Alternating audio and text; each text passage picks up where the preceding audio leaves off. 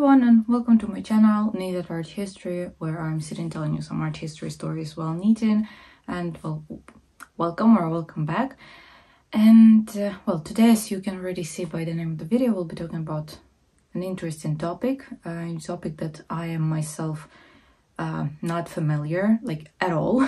So yeah, so I was talking in the previous video that I decided to stay on this side. I decided that I want to learn something new, and not just, retelling already what I know. And today we are gonna be, as you can see, today we're gonna be talking about Iranian art. As I was mentioning already a few times, that I am more familiar with architecture of Iran, of ancient architecture specifically. And I think actually that I will make a video also about that, because it's a topic that deserves to be mentioned. And the architecture was so mind-blowing. I remember we were studying and I was like, I still remember a few of these palaces that I was really, I was imagining how they looked like when they were like in a full bloom. And I mean, how people were blown away about this grandeur and about this beauty that was there. So yeah, so I think we will be talking about this. And part of this, so I wanted to make a video just overall about the court of arts of Iran, but well, I started to read, and I mean, obviously it's a very vast theme. The history of art of Iran is an enormously vast theme, with a lot of new things that needs to be discovered, studied and stuff like that. So I decided that, well, I will divide actually on videos, because I think that this video will be quite long. And today we will be talking specifically about ceramics, which includes not just vessels, but also tiles. And because you see, the theme, it is a vast theme. I will leave you in a description. I will leave you one video. It was like a presentation of a book about Iranian ceramics, and well, the author made a brief brief presentation of what he was talking and what about when. There's a lot of interesting things there that if you will be, if you'll be interested in the theme. And I will leave you also books down below. There'll be a few books that well, I haven't read them, but I was picking up some stuff from them. And yeah, so if you're interested, I think it will be a very good books to read and to, well, educate yourself more on this topic. So make sure to check the description to this video.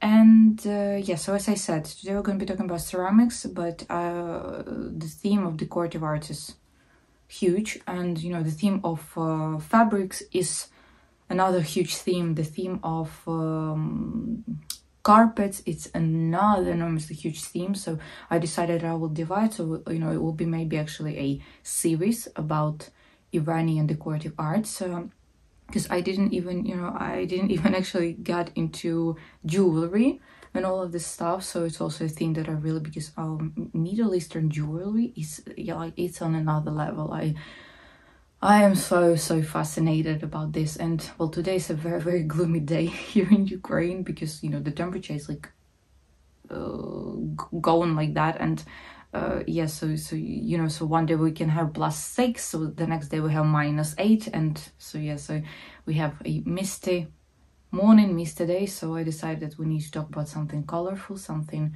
beautiful, something like interesting, to, well, distract ourselves and stuff. And plus, let's not forget about things that was going on in the world. And the only thing that I will tell, because if I will get into that, I will get very heated, and a lot of you will not like what I will be telling.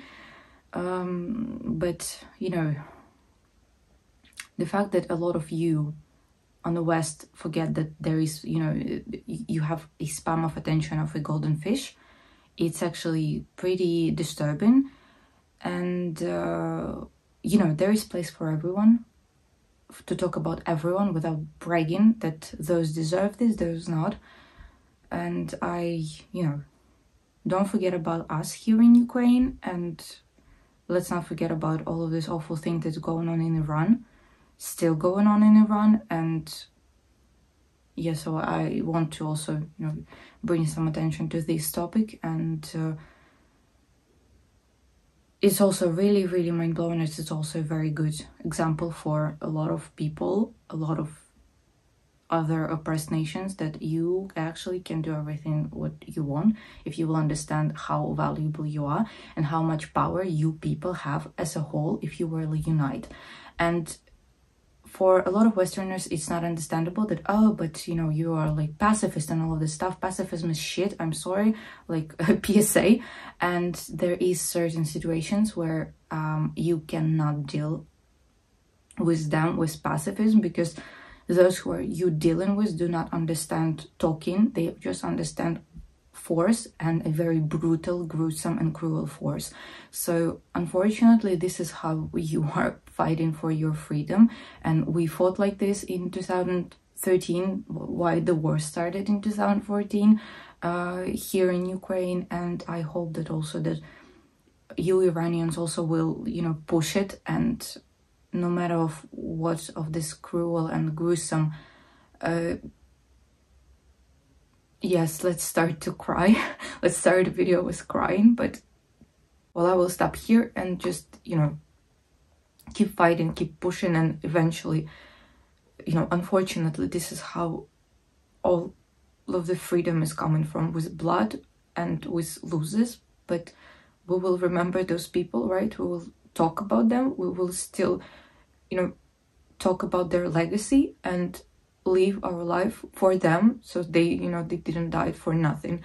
So yeah, so let's not forget about that and continue going on. So the other thing also that I want to add, that if this video somehow will get to Iranians, and especially those who are familiar with ceramics, or they know, or maybe you are yourself a ceramist, it would be very nice, you know, if you will, you know, if I will say some kind of nonsense, you will educate us that I said the nonsense, because obviously, you know, I took everything just from books, because I never was there. I don't know anything about this. I mean, I was just reading the, well, specialized literature. So I hope that those people, these books that I was reading, it was not something, you know, those people who are studying Iran for decades already, they are not writing some nonsense. But still, or maybe you have some kind of personal stories, and maybe you know something, maybe you still have some kind of traditions in your own family. It would be actually very nice. And I mean, feel free if you want to, obviously, to share it with me personally, with everyone else. So yeah, I'm sorry for such maybe a long intro, but I felt that I need to say that. So yeah, so let's dive in straight out into our topic. So today I will finally knit. I have my knitting today with me. And yeah, so let's dive into our topic today. So Iranian art overall occupies a very, very important place in the history of art of East, just overall. It was here that incredible architectural complexes were created over thousands of years, and all possible types of arts were developing. So before diving into our topic, I think that it would be appropriate actually to talk about historical thing, because the periodization, you know, the history of Iran is also, there's a lot of things was going on, but I will tell you just very, very briefly what things were happening there, because it's important for art, because every time when the country is being conquered by something, obviously they're being influenced by their conqueror. But Iran is a bit, you know, it's pretty unique place, as we can say. So I will start with the Achaemenid Empire. It was the middle of 6th till 4th centuries BC, and it occupied actually a very huge territory from Egypt to India. So obviously we can see a lot of different influences and artistic features. After that, the Alexander Macedonian, how do you call it? Macedonian, right? Conquered the territory, and this was the first time when the trade with West started. And we can also see that, you know, that Iranian and Hellenistic cultures, they started to somehow emerge, you know, influence each other, and etc. In the year 224, so it is BC, the Sassanid, or in English it's Sassanian, but so, I mean, as I saw, it's, you can say both ways, Sassanids or Sassanians. So this dynasty began to unite territories again. At the peak of its power, the empire occupied territory of the Mesopotamia, of partly of Transcaucasia and Central Asia. It was for a little, like, brief period of time, it was also Syria, it was Palestine, it was modern Turkey, and also Egypt. A unique and rich artistic culture was created during this period of time, and we would see that actually the art of this period influenced the development of art of every other centuries after that. Because in this period of time also, what is interesting, many conquered people, I mean, they were conquered by Sassanids, they, well, took a very active part in, took a very active part in developing Iranian art. And at the end of the day, you know, when this art, this Iranian art, new art, itself influenced the culture of neighboring countries, and on the first place it was the Byzantine Empire. Then in 7th century, the country of the Sassanids was conquered by Arabs that brought here Islam. Nevertheless, despite the fact that by the 9th century, Islam, it was like one of the most popular religion, and like the majority of people were already converted into Islam. Arabs could not break their established traditions, but only influence them. A new type of buildings appear. This is one of the most important things. So the mosques appeared in this period of time. Fine art, especially sculptures, was banned. Well, because I think a lot of you know that like Islam is not allowing to show like human figures, you know, like godlike figures, stuff like this. So like very, very briefly, if not getting deeply into this topic. So yeah, so no human figures. But we will see that Iran was not, you know, again, I'll tell you about that. And also because you see they were not allowed, like sculpture was not allowed, you know, stuff like this, like with human figures was not allowed. Decorative art started to flourish even more, especially, you know, with this very like whimsical ornaments and stuff like that. At the beginning of 10th century, part of the eastern land went to the Central Asian country of the Samanids, so the Samanid Empire, Samanid dynasty was there, and the culture for Iran mutually, influenced the culture of Central Asia. The 10th and 13th century was pretty important period of time of Iranian art, because in this period of time, in this in this period, yeah, the main form of constructions were, the main type of buildings were established, the main types and styles of art were established. So yes, and then they were just, you know, like developing. However, in the first part of 13th century, the Mongolians got there. The Mongolians invasion started, which brought devastation and delayed a bit the development of Iranian art and Iranian culture. This delay in development was just for a brief period of time, because in the second half of 13th century, the economy and culture began to rise again, as well as various types of art. And we can say that, well, Mongolian, obviously, you know, the conquerors, they will influence somehow the art, and we can say that the Mongolian influence is seen in such things. So, for example, in the paintings of ceramics, we can see the images of dragons. In fabrics, they started to make those fabrics not so colorful, and so now it was more about dark colors in combination with metallic threads, for example, so silver or gold, etc. In the 13th, 15th centuries, so they were difficult because, you know, it was the period of time of constant wars with, like, so as I said, Mongolians, the Seljuks, also some tribes from like Afghan tribes also was constantly going on there, and etc, etc. But despite this difficult time, the Iranian people did not forget, you know, their traditions and tried to maintain the originality of their ancient cultures. Plus, we can see that you know, they were very successful in this, because the period of time from from 12th till well, someone says 11, but I saw more the 12th till 14th century, so it's like Middle Ages. It is considered to be the highest, you know, rise in the ceramics, for example. Works of decoratives and of decorative arts were performed in the highest level.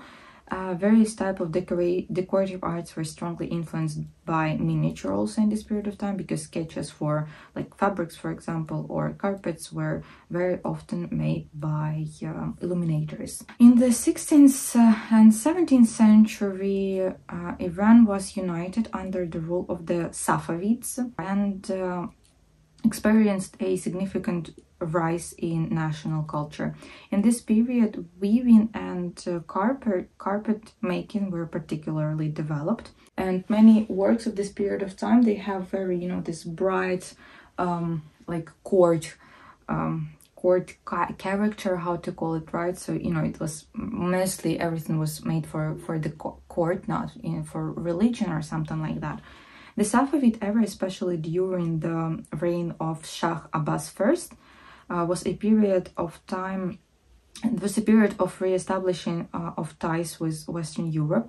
At the end of the 17th century, a certain European influence also started to be felt on art. Like, for example, it was, you know, we can see this in the choice of subject that artists were choosing, but later in also in imitating the manner of like imitating the manner, imitating some technical stuff also from, like, technical aspect from European masters.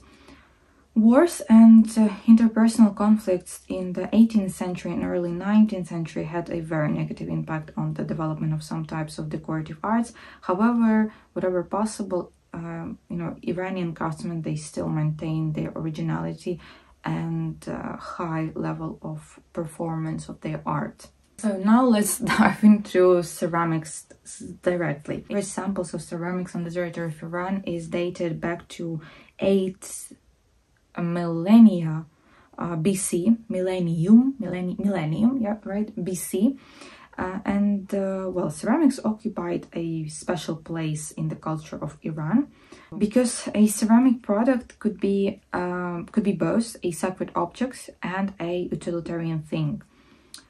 Ceramics were used absolutely everywhere, like in private life, in mosques, in palaces, and etc, etc. And as I said, it's not just vessels, you know, it's not just vases, amphoras, or stuff like this. It's also tiles. It's also considered, like, it's also in this category, and we'll be talking about this for like a bit.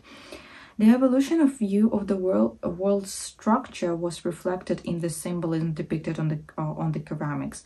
The traditions of its use are related to ideas about the forces of good and evil, of like about spirits' interaction with the world of people.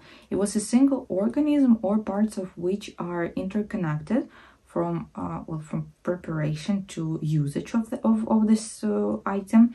The canon, formed by the experience of many generations and influences on Iranian cultures, were necessary for the creativity of traditional masters and helped Iranian potters to create stable examples of the shape and painting of vessels. These constant changes in worldview, you know, beliefs and traditions that took place over many centuries led from Neolithic abstract symbols that were depicted back then on the ceramics products and ancient vessels, to a complex system of aesthetic views transmitted in the most refined in form and most complex in the core Safavid ceramics. And as already said, that we would see that in few centuries the masters would actually be inspired by, like, especially by Safavids ceramic, by ceramics of this period of time. This long and complex process of compiling aesthetics and philosophical ideas about the world, which took place in different ways among different people, has its own characteristic in Iran as well. And we can say that the most amazing thing about Iranian art, about Iranian culture, is the ability to absorb, accept the traditions of their conquerors, but not just blindly and just being accepting all of this, but they were taking this and they were completely redoing this. Well, not completely, but they were redoing this. They were putting it through the prism of their own culture, and they had this ability to preserve its their bright national individuality. So in the there were no accidents in the ceramic products. Nothing was secondary there. There were no function here that would be reduced only to decoration. Each vessel had a precisely fixed shape and was intended to be used in a certain way. I read, for example, one of the books that was taken. So she was writing that she visited Iran actually, and she told that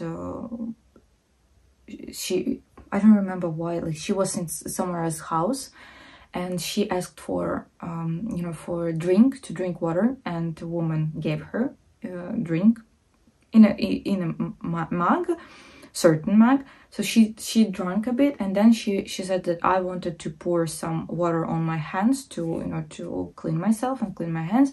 And the woman was the reaction of the light, she grabbed this vessel and she said no, it's just for drinking. And she gave me completely another vessel where she poured took the water and she poured into my hands. So you see, so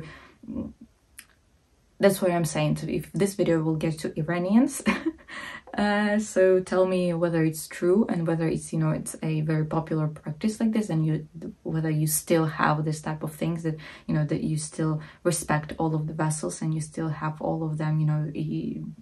All of them have their own functions, and there cannot be mixed. Each thing seems to be endowed with its own soul and destiny, and could not be simply thrown away.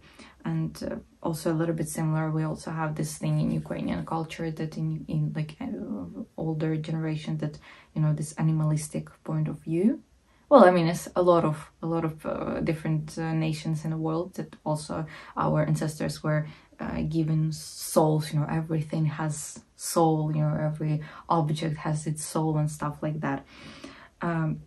Forms and signs on ceramic products were also given a sacred meaning. So, for example, for example, there were some kind of symbols or things that were meant to protect the food in these vessels. Others example also is that other symbols that were as a wish for well-being to the person that was using this vessel. Sometimes dishes were used also as a talismans, and they were, well, pretty often I'll tell you, the plates were hung on the wall opposite of the entrance of the house. Interesting stuff also, that initially when all of this started, that was exclusively a women's job. So because the main idea behind that was that, well, woman is given birth to a child, to a new life, and it was believed that she was given life to a thing also, because, as I said, they believed that all of these objects had their own souls. So then, with the appearance of potter's wheel, this work was transferred to men, obviously. And it was starting from this period of time that the whole workshop started to be created. But in both cases, it was not easy to become a pottery master. So it was not just a random person could become a pottery master. So it was you needed to go through the certain initiation, and it was mostly in a period of time where it was a woman's job. It was going from like mother to daughter and etc. When it became a man's job, it from father to son. So it was, you know, the whole dynasty of potterers, and it was very, very rarely that someone, you know, from a complete stranger was able to get into this business and was able to became a potterer. But I didn't find a, you know, the whole process, like the description of what they needed to go through, but it was written, you know, that this ritual was so significant that it was actually practiced till the like until the 20th century there. So, and I read that now it is, well, it is a bit easier to become a potter, but it's still not so easy, and it is still a pretty expensive thing to become a potter. And well, mostly it's still these dynasties that are, you know, going from like ancient period of time, like old period of times. So yeah, so again, if you know this, if it's nonsense, write down that it's nonsense. It's not, then confirm that it's not nonsense. But I just found, you know, it's very interesting. Other interesting thing that I found is the process actually of creation of the pottery. So it was divided into 3 phases. So the first one, it was the preparation and findings of all of the materials of clay and glazes. So in the period of time when women, like it was just a women's job, only a senior craftswoman, she had the right to look to bring these raw materials. It is interesting that a craftswoman had had someone deceased in her house. She was not allowed to do the pottery, and in more even that her siblings, they were not allowed to order pottery from somewhere else. So I guess it's, you know, just for some period of time when these rituals were going on, because I'm not really familiar with well, Iranian rituals, like death rituals, but I guess it's, you know, for this brief period of time where yeah, things was going on. It's not forever, but well, just interesting thing. The second phase is making an item. So when ceramics was a woman's business, as I mentioned, there were no such things as workshops. So they were either working on a free air, as we can say, on open air, or they are working directly in a house of well, those who customized her this pottery. Workshops appeared with the potter's wheel, as I said, and the transition of the industry to men. A furnace started to be installed in workshops, obviously. Why furnace? Furnace, I'm sorry, I'm always, I don't know why, but I always want to say furnace. Furnace was installed in the workshops, and yeah, so here also the situation was like that. So it was not, you know, that people were randomly like, oh, here there will be our workshop. No, they still needed to make some rituals. They still needed to summon this spirits that were the craft spirits, you know, that were you know, these holy forces, and then these holy forces would tell them, oh, you need to build it here, and they will start their buildings, and they would place their workshop there. And these workshops, they were almost like, you know, I will allow myself such an analogy, they were almost like churches, because this was considered to be like, you know, a clean place. And thus, that's why the whole worship needed to be well kept and clean. Obviously, the furnace and pottery's wheel occupied a central place, and masters never sat down to work without performing a ritual of purification. In the evening, from Thursday to Friday, also interesting thing, lamps were placed on the furnace and on this potter's wheel, and it was, you know, like it represented this sacrifice to the patrons of the crafts. When the new workshop was open, also the owner, like new owner, he was Like, he arranged a sacrificial feast to which he invited more like senior masters and all other masters. A ram or a goat was slaughtered near the furnace, and then its blood was sprinkled all over across the furnace and the pottery's wheel. And also interesting that one master had, you know, several not successful items made one by one, like one after another. They would also perform these rituals, and they would sacrifice some of the animals, some food for the spirits, because it was considered that, oh, we made something. So now this oh my god, I want to see ghosts. Well, ghosts of ancestors, you know, holy spirits, they were mad at us, and we needed to make something for them to be, you know, to love us again, as we can say it like that. The third phase was the firing or burning. To be honest, I don't know what word to use here, because, well, saw both of them used. When women worked on pottery, it was well, this thing was seasonal, and the place of firing, well, varied, but it was never near the residential buildings. Only the ritually clean women and boys under the age of 7 years old were allowed to do this process. The senior craftswomen started the entire firing process with a prayer. The little twigs from crossroads were also was necessarily placed inside to scare away all of these evil spirits. Sometimes they were even put in some of dog excrements, because it was believed that dog is a protector of the house from of the owner from bad spirits. During the firing, the ritual food for the spirits were placed near the furnace, and after the process ended, the artisans like were eating this food. Before firing, they made special dolls that symbolize these patron spirits, and they were situated near the place of burning.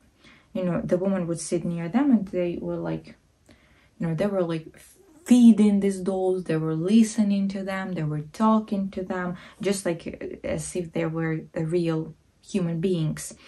And the dolls remained in their place until the end of the whole process. Then they were collected and put in a well, clean, again, place in the house. But interesting stuff that for every firing, every burnings, there were another set of dolls made. And so when these women, these masters, they had, well, you know, they started to have like way too much of dolls that they can take in the house. There was like no place for them. They would take some of these dolls, and they would bury them somewhere like in a cemetery. When things got to men, well, as far as I understood, obviously those type of rituals were not made, so they were not making dolls, something like that, but they were kind of similar rituals with their own, obviously, influence, but yeah, but it was something like that also. And you see, considering that ceramics can be considered not only as a part of the artistic heritage but also a spiritual one, it is not a surprise that it has received the greatest spread and development among all of the other types of decorative arts in Iran. It is ceramics that are an invaluable source of knowledge about the art of the oldest inhabitants of Iran. And now let's talk about another very interesting stuff, which is like very popular in Iran, and you know, it took a very big place in Iranian art. So at the 7th and 10th centuries, those centuries are characterized by cobalt drawings on a white background. Mainly it was plant motifs. Sometimes there were images of people and animals, and you can see this is what I was mentioning, that even though the Islam started to settle in this territory, still Iranian masters that were, you know, finding their ways of well, doing what they were doing prior to that for not just centuries but millennia already. So yes, so we would still see some of this, some of the examples of human figures, some of the human figures in subjects of ceramics of this period of time and after that. At the end of the 9th century, a lustreware appeared. So lustreware is a pretty unique thing, and as I understood by reading it is, you know, it is mostly now associated with Iran, even though it is, there's still a lot of debate where this technique comes from, but we will talk about this in a second. What is lustreware? So it is a very thin, transparent pellicle that was applied on top of the glaze. After refiring at a low temperatures, it gave you know, this like iridescent effect, like metallic effect sometimes, which you know, this like metallic sheen depended on which metals were included in the lustreware paint. So the lustreware was made by mixing different combinations of sulfur with oxides of silver or copper, fire-resistant clay, and a small amount of acid, not acid, small amount of acid. Yeah, so it could be the the vinegar or wine tinctures. It was added so that mixture would better combine with the glaze. Unfortunately, the luster pellicle can be easily destroyed if you know, if the whole pottery gets into acidic soil. Then the lustreware turns pale, or it can actually even crumble apart.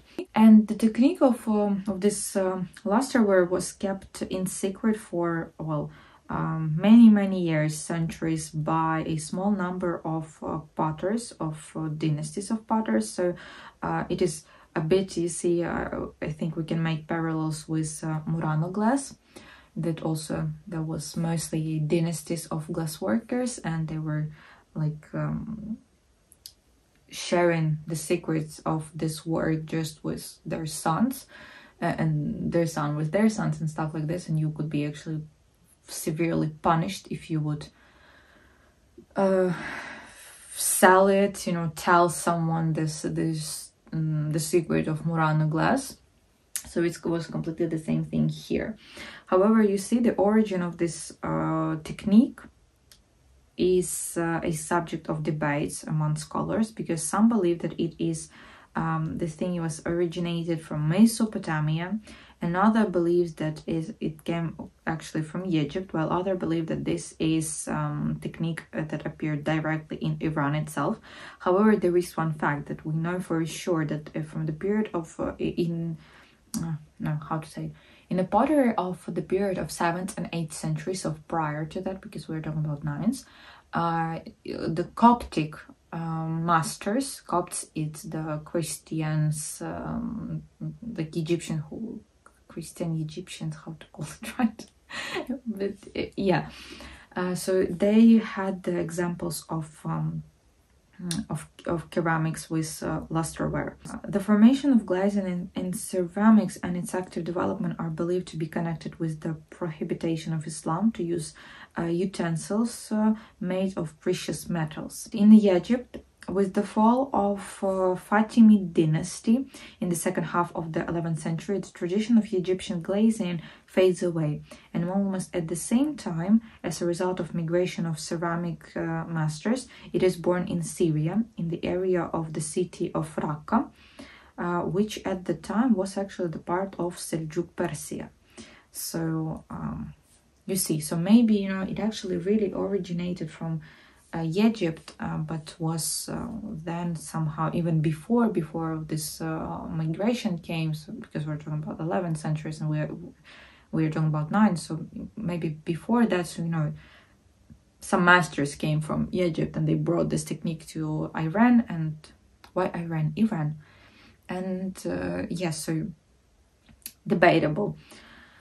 And overall, just you see, the lustreware ceramics were considered expensive and had most of the time ceremonial significance. The technique of the lustreware is currently well studied. There is even an ancient source where it is described in, well, certain details. So it is a treatise, the Book of Stones and Incenses. It is written by a master named Abul Qasim. But however, you see, still, despite this, well, I read, but it was a bit different in few sources. So in one source, I read that despite this knowledge, despite that we know how it was made, we know what was going on, none of the workshop of modern Iran was able to reproduce a copy of the object painted with lustreware. However, in other source, and also, you know, pretty reliable source, so it was written in the article of, so we have this museum, the museum of Bogdan and Varvara Khanenki.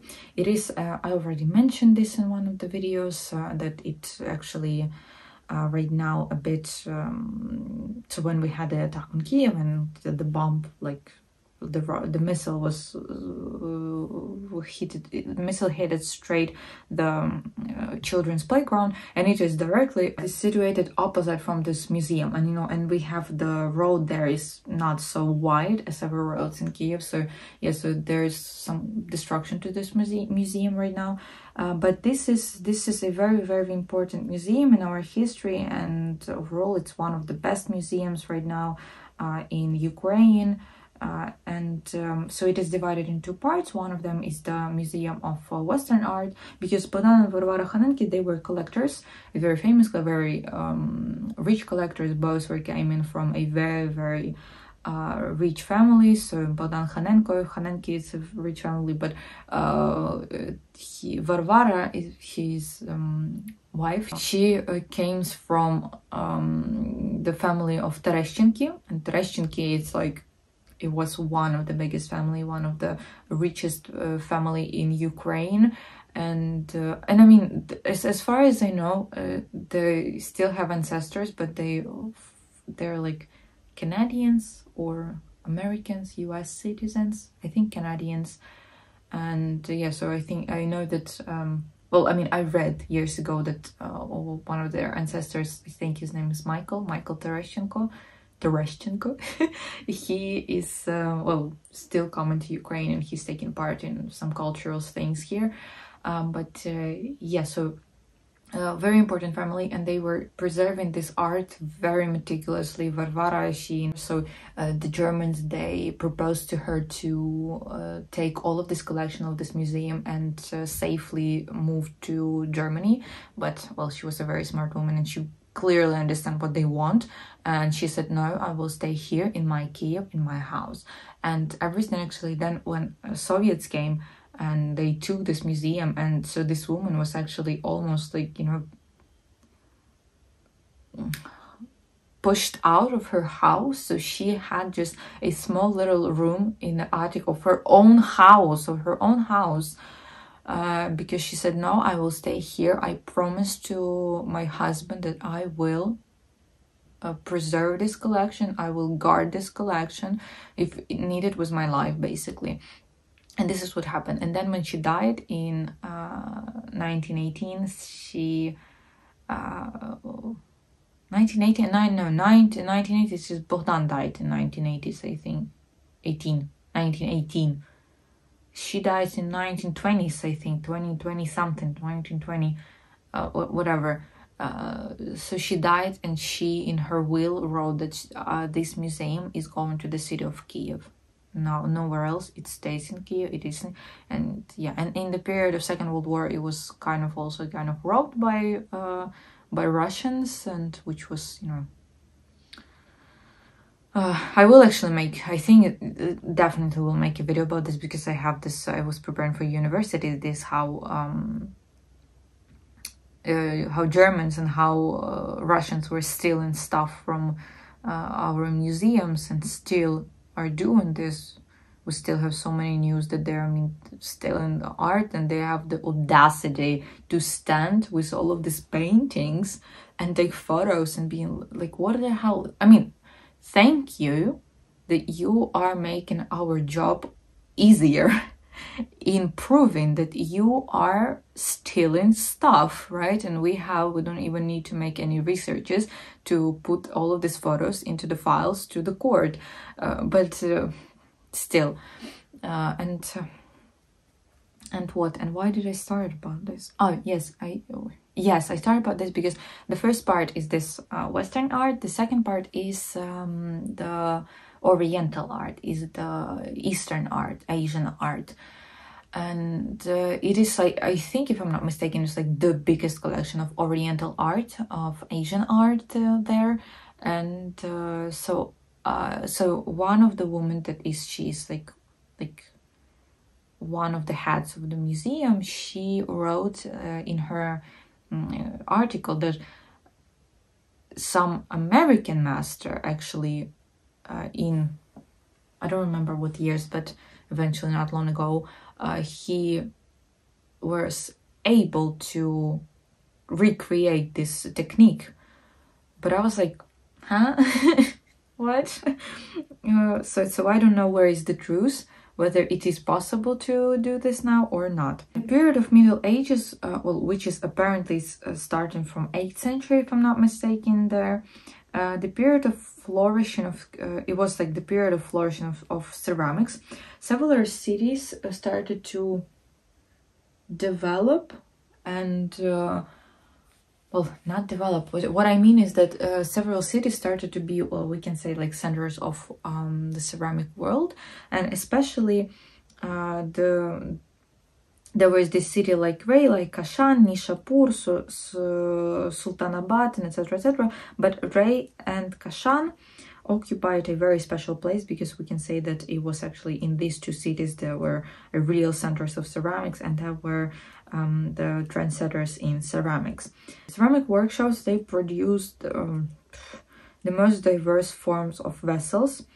So it was vases, it was jugs, bowls, tiles, as I was mentioning, tiles for everything, for decoration, decorating inside, outside, decorating private places like houses, decorating palaces, decorating mosques, decorating everything that you can imagine. The medieval Persian ceramics were pretty common. It was distributed all over the place, and the main inspiration for them was the gold or silver or gilded plates from the Sassanid dynasty, so it's like 37 AD. But they were just, you know, they were like inspired by that, but they were then, you know, redoing and creating new pieces. In terms of plot, ceramic dishes of the Persian Middle Ages have common features with the plots of metal dishes of Sassanid dynasty. Hence, the common are images of wild animals, royal hunts for wild animals, and etc. etc. And ceramic production in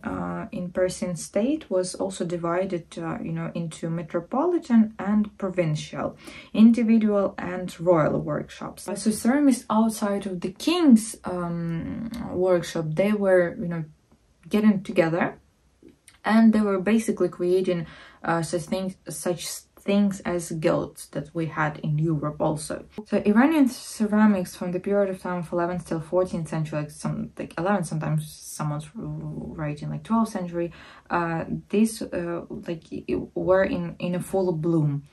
Vessels and dishes were decorated with lustreware and gold. The patterns were enriched by the weaving of inscriptions. This is the Muslim influence.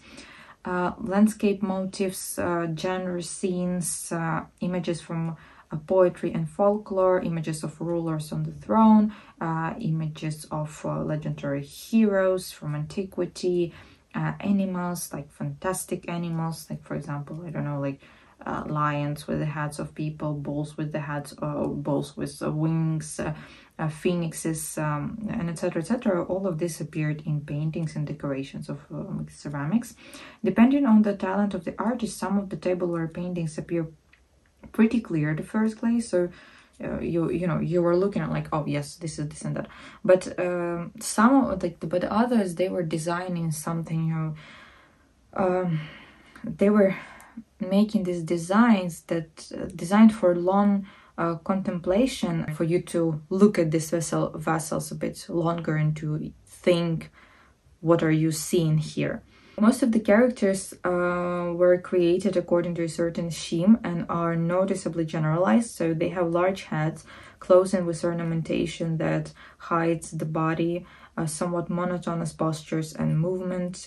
The faces of the characters are rounded, expressionless, and also, like, you know, schematic.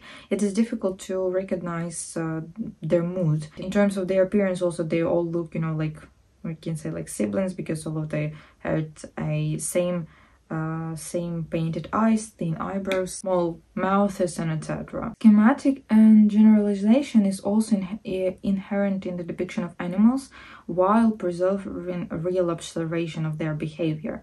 Only a small number of ceramic centers reached such a level of development that they turned to a creation of figures dishes in the form of animals. Several centers of medieval Persia reached this level and began to produce ceramic birds and animals, including falcons, horses, camels. Among these products, figurines were also found that were devoid of the function of dishes, because they had an independent sculptural meaning. Apart, as I said, of these vessels, the production of tiles was very important. Also a pretty ancient practice. The production of tiles was known since ancient times. However, during the Middle Ages, tile art was revived and reached its peak at the turn of 12th and 13th century. Tiles had a wide variety of shapes, but we can say that, you know, this octagonal and cross-shaped was especially popular. Secular buildings or mosques and mausoleums were decorated with tiles with lustre painting. Tile panels of various shapes covered the lower part of the walls inside the buildings, and the height of the panel was obviously calculated so that a person, you know, she would come and she would be able to read what is to read the inscription of the tiles on the tile. The panel ended with frieze, ornamental, figurative, or epigraphic, you know, depending on the building where these tiles were situated. The massive border tiles of the mihrabs are interesting. So mihrabs is this niches for praying in the mosque. So this could be a large relief inscription from the Quran, executed in cobalt on the background of a lustre pattern. Around the end of 13th, beginning of the 14th century, a high relief started to appear also on tiles. At the end of 13th century, tiles began to use not only in the inside of the house, so this till this period of time was just inside, so it was used for walls, for floor, but now it is also used as a decoration for outside of the building. And especially this type of decoration, the decoration of the outside of the building with tiles started to be super popular at the period of Safavid dynasty, so it's like 15th century. Mostly it was, you know, these buildings that were decorated with tiles with some plant or geometric pattern. Secular buildings, they were decorated with tiles depicting scenes of hunting, of everyday life, of some kind of celebrations, and with like etc, etc. And what is also important and interesting that now each of the tile, you know, they started to be part of the whole composition, because before that every tile had its own complete subject, but now it is like, as we imagine, you know, one tile had like little piece of the composition, and then it would be put it together and we would have the whole composition with different tiles. Another interesting thing that was popular, and I don't know, it was, you know, some kind of surprise for me when I read this, because I mean, it makes actually a very like great sense, but I was kind of surprised that a very popular, like during the Safavid also period, the cobalt painting was very popular. This technique has been known for several centuries, but now it has become especially developed due to the influence of Chinese porcelain. So I think all of you, this is also like one of the first association with China, this blue and white porcelain. And so Iranians have the same thing. However, Iranians, they started to imitate this Chinese products, and many Iranian works of this period are made in the Chinese spirit. They were even sent to Europe together with porcelain from China, and in the middle of the 17th century, Chinese export actually declined sharply, and for quite a while, Iranian production was #1 on the European market, which was also a pretty surprising thing because yes. We didn't learn that. I didn't know that. Although you see, Iranian masters were inspired by Chinese works. They did not blindly just copy them, but preceded them through the prism of local tradition and Iranian identity also. Another interesting thing is the Kubachi ceramics, named after the place of its where it was discovered in Dagestan. It was the village of Kubachi. So like Dagestan is modern part of Russia, and it is pretty interesting. As I said, cobalt products can be compared with Chinese prototypes only in some of the pattern. And this pottery, this ceramics works is distinguished by a rather sloppy, picturesque brim painting on a white background with a brown craquelure grid. You can also find paintings in the black under a turquoise glaze and polychrome carving using colored engobes. So engobes, I don't know, to be honest, what.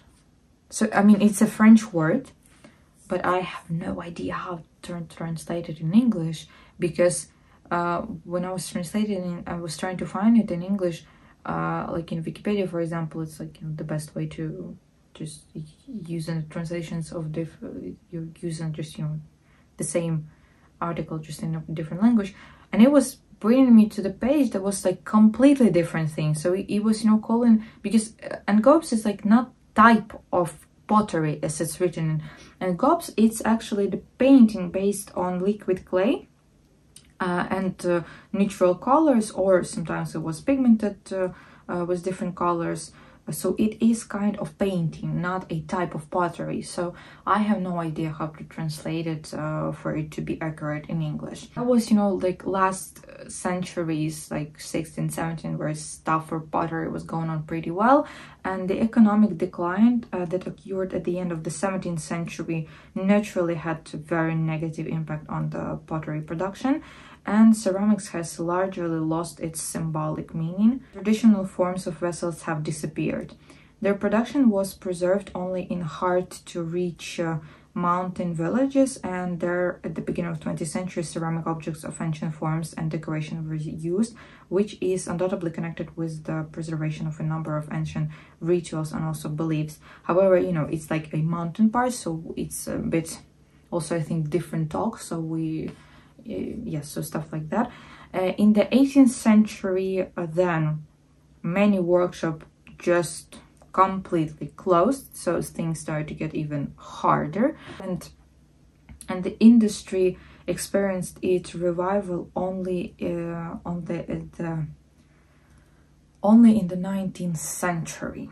So yeah, so things like that.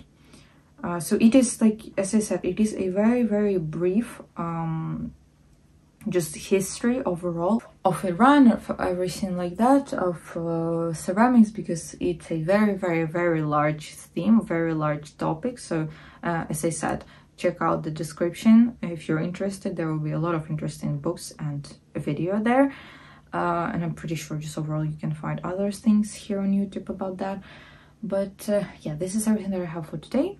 And yeah, let's stay strong, let's fight, and get rid of all